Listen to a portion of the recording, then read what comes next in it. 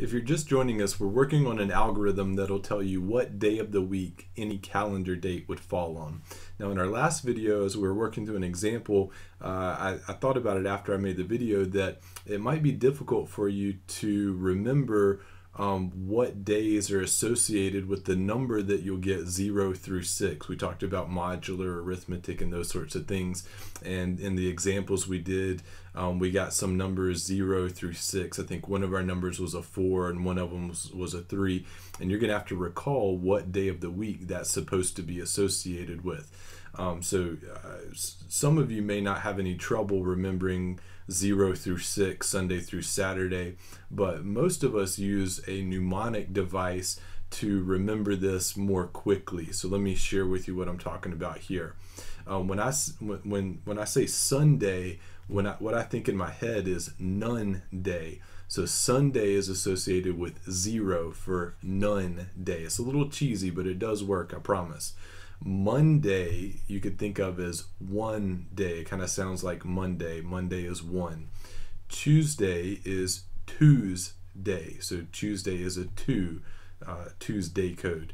Wednesday, if you think about the letter W, Wednesday, the day of the week, it's like you're holding 3 fingers up. So that's how we remember that one.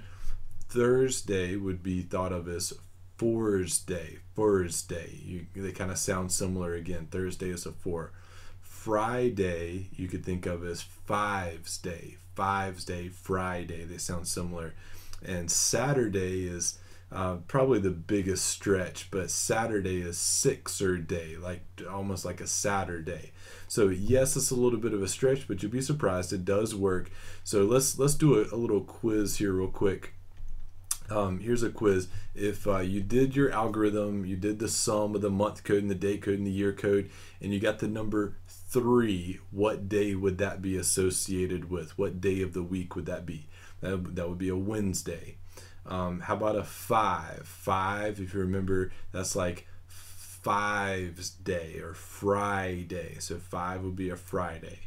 The last 3 I'll let you do. If you want to pause the video, you can do these, but quiz yourself. Can you tell me the last 3?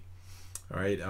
0 would be a Sunday, none day. Sunday, none day. So this will be a Sunday. Now the last 2 are a little bit more challenging. Maybe you add the day code, the month code, and the year code. Maybe you get 12. 12's not between 0 and 6, but remember, you can take this guy modulo 7, and modulo 7, this would be equivalent to 5. So this would be like Friday.